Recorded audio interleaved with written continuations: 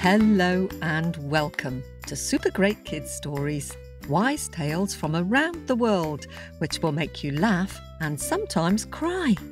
Recommended from ages 5 to 105. I'm Kim and I love stories. Hello, Super Great Kids, and how are you? This is the second of 2 stories this week. This bonus story is a little gift because we're celebrating having posted 100 Super Great Kids stories on our podcast. This story is about a giant and King Arthur. King Arthur is a legendary king.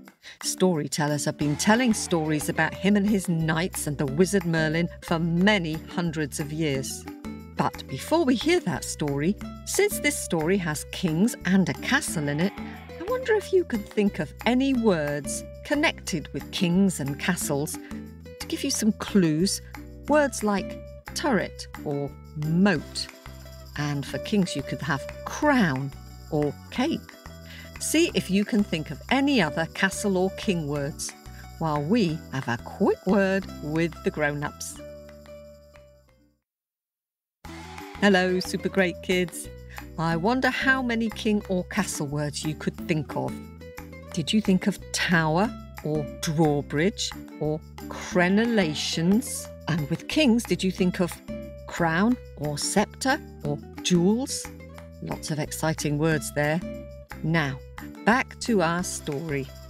The story today is told by Wilf Mertens, and it's a story partly from England and partly from Wales. Those are 2 countries right next door to each other. Are you sitting comfortably? Am I sitting comfortably? Then let the story begin. Here's Wilf Mertens. Hello again, Super Great Kids. Today I'm going to be telling you a King Arthur story. Now, has anyone heard of King Arthur? Okay, and can anyone remember a famous thing that King Arthur did? That's right. He pulled the sword from the stone and became King of Britain. But that happened when King Arthur was just a little boy. And the story I'm going to tell you happened when he was an old man. And it goes something like this. A long, long time ago, there was a king. His name wasn't Arthur. In fact, do you know what? I can't remember what his name was, and I'm just going to call him King 1, because he's not in the story for very long. And this King 1, he had a rival, whose name I also can't remember, and so I'll just call him King 2, because he was also a king. And King 1 and King 2, they were frenemies. A frenemy is someone who you pretend is your friend, but actually they're your enemy. And King 1 and King 2 were walking around King 2's kingdom. And they were having a kind of frenemy-style argument where they were pretending they were having a nice chat, but actually it was a competition and an argument. And King 1 was saying to King 2, "Oh, I do like your fields. They're so nice and small. My fields are so large and unmanageable." King 2 didn't like the sound of this, and he said, "Yes, that's maybe, but the sheep in your fields, they're really rather scrawny and pathetic, whereas my sheep are lovely and white and fluffy like clouds." Said King 1. "Yes, well, that's as maybe, but up there," and he pointed at the real clouds sailing above in the sky, "those are my real sheep, you see. Look how big and white and fluffy they are." King 2 said, "They're not your sheep, they're the clouds. That's silly. You don't own those sheep." He said, "I do. They're all my sheep. And there's their shepherdess." And the moon had just risen. He pointed to her. "She works for me. Look at her beautiful silver cheeks." King 2 was really upset about this. And he said, "Well, actually, all of the fields that your sheep are grazing in belong to me." King 1 said, "What do you mean? You mean the sky?" "Yes, I mean the sky belong to me. And so you owe me rent. If your sheep are going to be roaming across my fields, then you should be paying me rent. I'm not going to pay you rent. That's ridiculous." "Ridiculous? You're the only one who's ridiculous around here, and the 2 of them they started to roll around in the mud and fight one another. Now, had they not been kings, the matter could have ended there, but I'm afraid they were kings. And kings have armies, and so their armies were called, and there was a great battle, and the sky went dark with arrows, and there was the clinking of swords, and the screaming of men at war. And all of this noise, it woke up a nearby giant. The giant had been sleeping under a mountainside, and he had only been asleep for about 1,000 years, and he was just getting into it when some horrible noise of a battle woke him up. And so he stretched and he got up and he surveyed this battle. He could see all the people fighting, and he knew about these battles. Normally the kings were the ones who were making it happen, and he found the kings partly due to their crowns, but also because in these days, the kings all liked to have these really, really long beards. They liked their beards to be really, really long, so they tickled their toes as they walked, and they felt these beards made them look very, very wise. And so, finding the ones with the longest beards, the giant knew he had picked out the kings, and he picked up King 2 and King 1, and he held them up to his face, and he said, "Now what's this all about?" And King 1 pointed at King 2, and he said he owns the sky and I have to pay him rent. And King 2 pointed at King 1. He said that the clouds were his sheep and they were grazing on my fields for free. And the giant shook his head. "You silly kings. Nobody owns the sky. That's ridiculous. Now I'm going to teach you a lesson." And here's what the giant did. To teach the kings a lesson, to teach them some humility and meekness, he snipped off their beards, because he knew they were very proud of their beards. And that was their punishment. And he told them to stop the battle, and they called off their troops, and the battle was stopped. And it would have been good if the matter had ended there. But in those days, the land was full of kings. There were kings everywhere. You would probably be a king. Does anyone here think they're a king? Where's your kingdom? Is it your bedroom? Is it your house? Or do you think you're the rightful king of the whole land? Well, that's what most of the kings back in these times thought, and they were constantly squabbling with each other and fighting. And when they heard that King 1 and King 2 had fought one another over who owned the sky, well, then they all started getting involved as well. And so it happened that King 3 started a war with King 4 because he said that his grandfather had left him the sky in his will and it belonged to him. But King 4 said that because he lived on the tallest mountain, his castle was on the tallest mountain of any of the kings, then he was closest to the sky, and that meant he was the one who owned the sky. And so they went to war, and the poor giant was just getting to sleep again under his mountain. He was woken by the sound of a battle. And once again, he found the two kings with their long beards, and once again, he snipped them off to teach them a lesson. And like this, King 5 and King 6 and King 7 and King 8 and many, many kings went to battle. And at the end of it, the giant had a big pile of kings' beards. And he thought to himself, what am I going to do with these kings' beards? And then he had a bright idea. He decided to weave them into cloth. And out of this cloth, he made a cloak, a cape. It was a wonderful thing. And the giant, well, he went to a big moot of other giants. He met up with the other giants to discuss their giant business. And he showed them his king's beard cape. "Oh, it's nice, isn't it? 100% king's beard it is.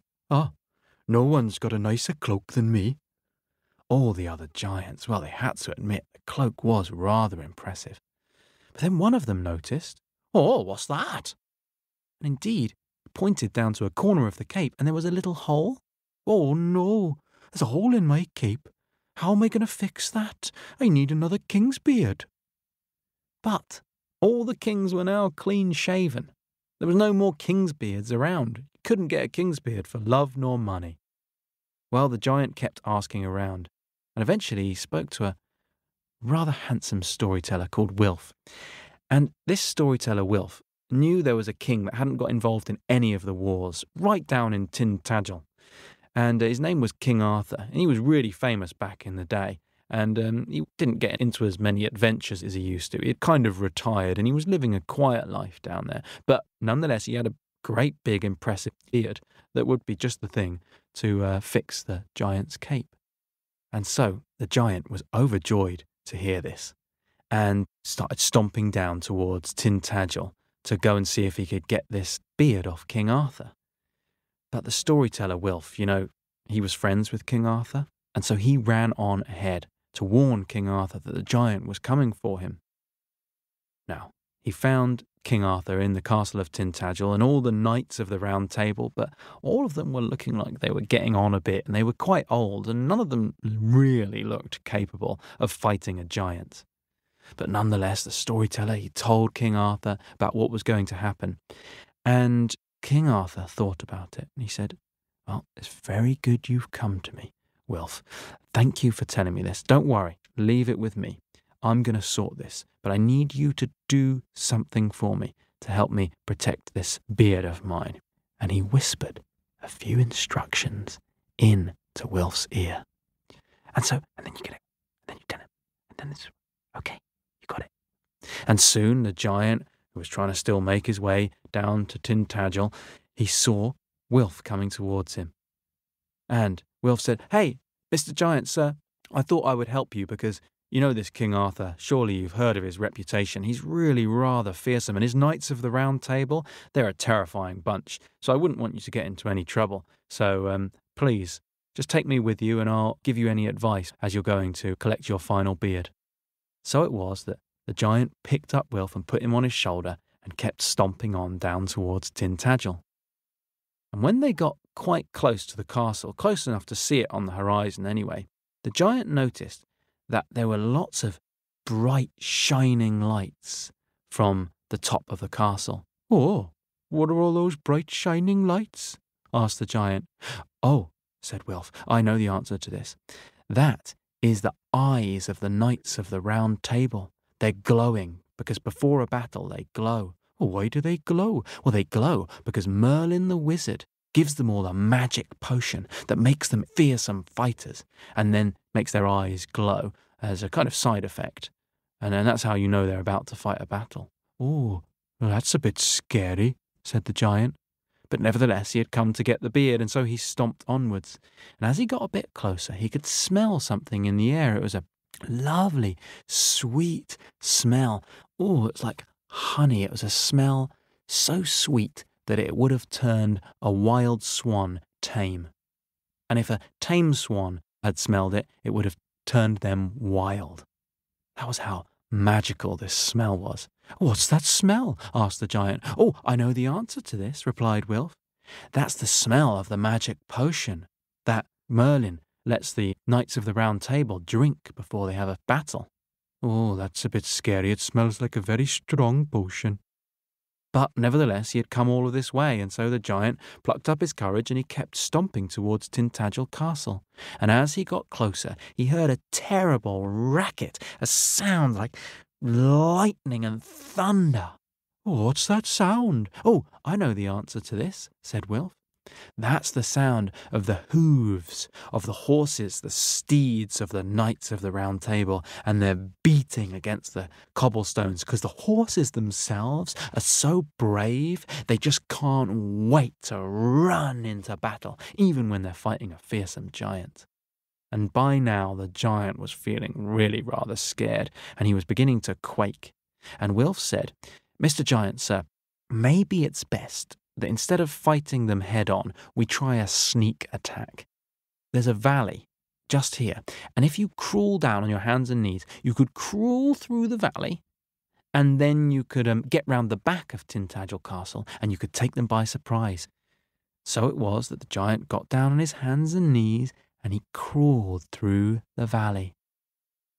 And then he heard a voice up at the top of the valley, counting. It counted from 3 to 1. Can you do that? 3, 2, 1.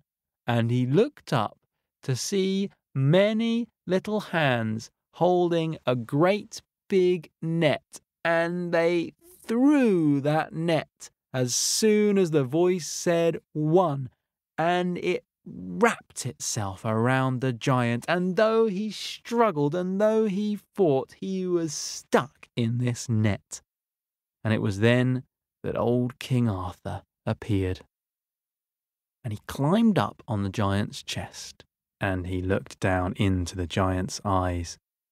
And he said to him, "Mr. Giant, I know you were told that you were going to be fighting the Knights of the Round Table, but I've got news for you. They're all asleep around the round table, having had a nice big Sunday lunch. They're having their afternoon nap. And who you were really facing was just the people of Tintagel. The bright lights that you saw shining from the top of the castle, they were just the people of Tintagel holding up mirrors and reflecting the light of the sun into your eyes. And the smell you could smell, that was no magic potion, I'm afraid. That was just the smell of the honey wine, the mead that the people of Tintagel insist on drinking. And the sound you could hear, that wasn't the hooves of the trusty steeds of the Knights of the Round Table. Rather, that was just the people of Tintagel banging pots and pans and making the biggest racket that they could, something that they loved to do. Having revealed all this to the giant, King Arthur continued, "Now, we tricked you and we've captured you here in this net. But, Mr. Giant, sir, you've come all this way to get yourself a beard. And although I don't want to part with my marvellous beard, I wouldn't want you to go home empty-handed. And so let me help you with that." And with that, King Arthur pulled out Excalibur, his famous sword, from its hilt, and he took hold of the giant's beard, and he sliced it carefully off with his sword.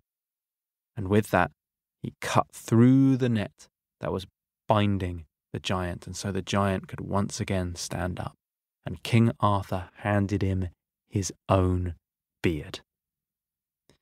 And sure enough, the giant took it from King Arthur, and he bowed, and he stomped off back to Wales.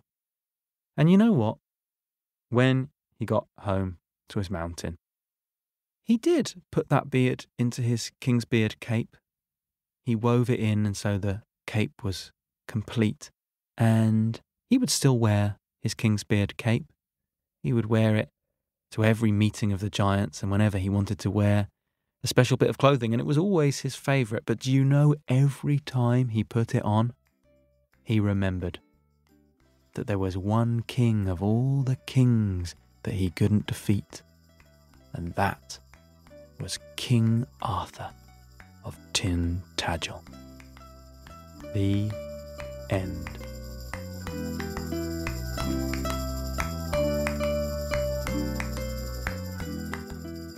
Ooh, thanks to Wilf for that story. I loved the way the giant said, "You silly kings." I wonder if you'd rather be a king or a giant. I suppose kings have lots of power and lots of money, but giants, they can stride across half a country in a couple of steps. Try asking your grown-up what they'd rather be. Thanks very much for listening to that story, and thanks especially to all our listeners in California. Now, we do love hearing from you, and lots of you have been getting in touch with your pictures and reviews and subscriptions. So it's time to dig deep into our bag of happies and say some more thank yous. A very big thanks to all of you who've been supporting us on Apple and Patreon and Ko-fi. Thanks very much to new Patreon members Robin and Cora and Jody, who are from Sebastopol in California. And thanks to Sarah Jane and Thora, who is 7, and Elwood, who is 5, from Devon. And hello to new Apple subscriber Olivia from Cripple Creek in Virginia. Welcome to the Super Great Kids family. And thanks for donations to Ko-fi to JJ and baby brother Ada from Ireland, and to Caden, who is 7 from the US and who likes listening to Super Great Kids stories before bed. We rely on your donations and subscriptions to keep producing Super Great Kids stories and to help pay our storytellers. If you'd like to support us, you can give a one-off payment on kofi.com/supergreatkidsstories, or for bonus stories and early access, you can subscribe on Apple Podcasts or on Patreon, which you'll find on our website at supergreatkidsstories.com. We've had some very thoughtful reviews too, so thanks to Olivia from Cripple Creek in Virginia, and to Capria and to Michelle in the United States. And now, time to say thank you to some more of you who've been sending in your beautiful drawings inspired by Super Great Kids stories.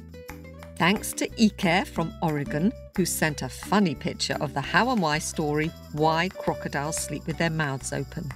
Thanks, Ike. I really like your crocodile with the huge mouth filled with teeth and the tiny mean eye. I wonder if you could tell your brother Pedro a how and why story which you made up. And thanks to siblings Max and Angus. Max, I really like the way you've set your picture of why the whale has a sad song, with the huge purple mountains and the poor stuck whale to show just how stuck he is. And Angus, I love your scary woods for the setting of the Irish story Eggshell Soup. It feels very dark and mysterious, with the dark brown of the trees and the earth and the dark sky and the orangey sun. Really creepy. Thank you. And Kashvi, who is 7, has sent us an illustrated story which she's written about a pony and a unicorn. I like your illustrations of the pony and Glittercorn, good name, and I like the way they're dotted around the page and they're all talking to each other. I wonder if you can tell your story to someone at home, Kashvi. And Sheldon, who is 5, has sent an energetic picture of the boy holding his seed from the story The Seed. I really like the fact he's wearing a crown on his head because it shows you he's going to be the next king. I wonder what kind of plant you would grow if you were taking part in a growing competition. And 6-year-old Adam from Glasgow has drawn a very cleverly planned picture of the story from Jamaica, Nora and the Ackee fruit. I really like the way the water is divided from the land, which shows the feeling Nora has of being cut off from the other side of the river. Really good, Adam. Thanks for sharing it. And Cassandra, who is 6, and her brother Chester, who is 4, like listening to Super Great Kids stories on their way to school. Cassandra has drawn a marvellous picture of Pip and the Moon Rabbit story. I like the way the white rabbit is perched on the moon and looks rather wonderful and strange. Well, just as the rabbit is in Pip and the Moon Rabbit story. Thanks very much for sending this, Cassandra. It's super great. And Ruby, who is 6 from Austin in Texas, has sent us a fun picture of eggshell soup, and she's playfully presented it as a sort of present to unwrap. I really like your pan full of eggshells and your colourful whiskey bottle and pipe for the baccy. Really good, Ruby. It's a bit like a story map. I wonder if you can tell the story. And 8-year-old Rosalie from Seattle in Washington has drawn a magical picture of the Baba Yaga story. I love the way you've shaded the night sky diagonally and the ground with 2 shades of green horizontally. It really adds texture to the story and makes Russia feel somehow huge, which it is. And June, who is 4 from Albany in California, has sent us a delicately coloured unicorn picture. Her favourite stories are The Wishing Feet and The Spinning Sisters. Thanks very much, June, for sharing this. I particularly like the pink hair and the purple and blue horn. And 6-year-old Remy from Dublin in Ireland has drawn a lovely picture of the lonely giant under the sea with his friend the Welsh whale offering to help him. And I rather like your shark, or is it a killer whale, in the background. Lovely. Hello to Shay too. Glad you're both enjoying the stories. That's it for this week. Thank you for listening, and thanks for all your pictures and messages. Remember, there's another bonus story if you haven't already heard the Baba Yaga story this week. Bye for now. This Super Great Kids podcast was produced in Wardour Studios in London.